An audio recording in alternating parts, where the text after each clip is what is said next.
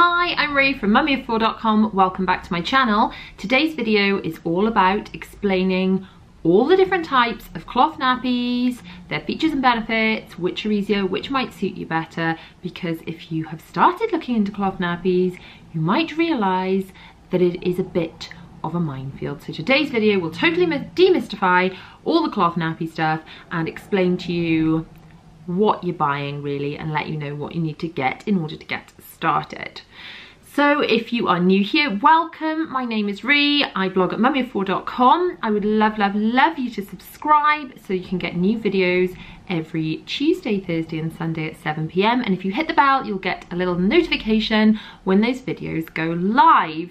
So this is a video within the cloth nappy series. The rest of the videos I will pop up in the cards now, so you can check those out too. Before we go into the different types of nappies, I wanted to speak briefly about sizing of nappies. There are two main ways of sizing nappies. There are sized nappies, as in you buy a certain size of nappy for babies of a certain weight range, and then when they grow up to the next weight range, you buy the next size. Or there are birth to potty nappies, which grow with your baby. Now, birth to potty nappies are slightly deceiving in the name, in that they tend to fit babies from about 10 pounds in weight, and not a lot of babies, luckily, are born at 10 pounds. So often there will need to be a different newborn solution before a birth to potty.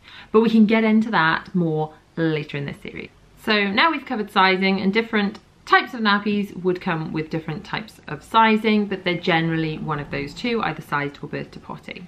The first type of nappy we're going to look at is a shaped nappy. So this, as you might guess from the name, is a nappy that is in the shape of a nappy, like a disposable nappy would be, but the whole thing is reusable and absorbent. Now obviously, if you put a shaped nappy like that on a baby with nothing else, it's gonna leak everywhere, because this is absorbent and it will transfer to their clothes.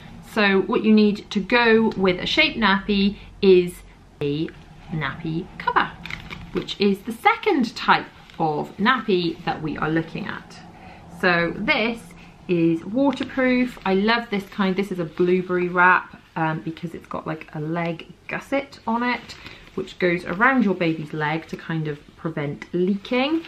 So these come in loads of different pretty colours, and as long as there's no poop on it, you can change the inside of this nappy, which would be the shaped part, a couple of times before changing the outside. So if you want to use a shaped nappy, you are going to need to have a nappy wrap to go with it. Now personally, I've always found this combination amazing for nighttime, because there is so much absorbent material in that, combined with the nappy wrap. It just makes it kind of bomb-proof when it comes to leaks. So these are always my kind of go-to nighttime nappy. You can use them in the day as well, but they can be a bit bulkier. And then what I found is I prefer to use a different type of nappy in the day and have lots of different patterns and things. And they're kind of a bit slimmer, which is kind of nice when they're moving around a little bit more, rather than having the super bulky nappy. But certainly if you need your child to stay dry for longer periods of time, such as at night, this might be the option for you. The next type of nappy we're going to look at is an all-in-one nappy. And again, this does what it says on the tin, in that everything you need is already kind of in one piece with this nappy. So basically the all-in-one nappy has everything you need all stuck together, so you can grab it out the washing machine, and then once that goes back inside the pocket section, ta-da, nappy is just about ready to go. Now you can add boosters and liners to these. I will talk about boosters and liners and inserts in a separate video, because that is a whole load of information. But yes, basically the all-in-one nappy is the closest thing to a disposable in the grab and go kind of sense that you're gonna get. Next type of nappy I'm going to talk about is an all-in-two nappy.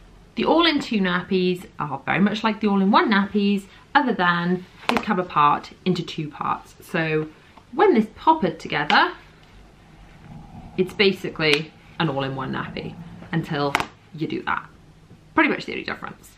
The next type of nappy I'm going to talk about is a pocket nappy, and the pocket nappies form about 90% of my cloth nappy collection.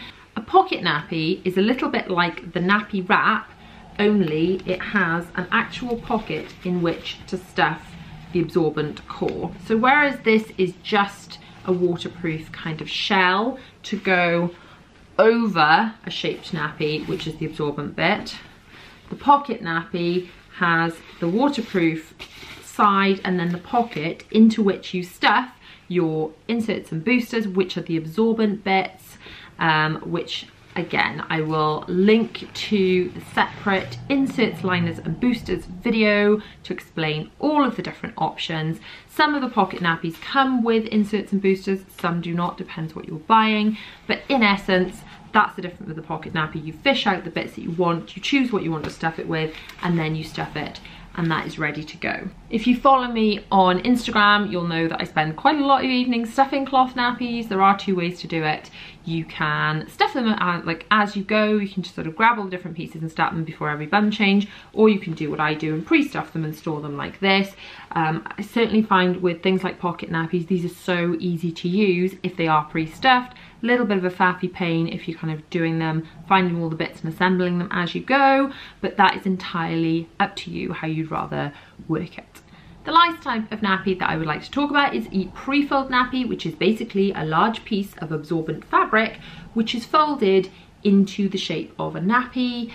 This is the kind of nappy that your nana would remember, and they used to secure them together with a nappy pin. Nowadays you'd probably use something like a nappy nipper, which holds the nappy together.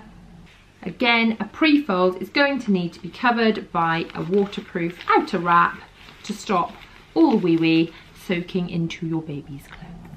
The prefold and outer wrap solution is a really good, cheap way to cloth nappy your tiny newborn baby until they are big enough to fit into your birth to potty types.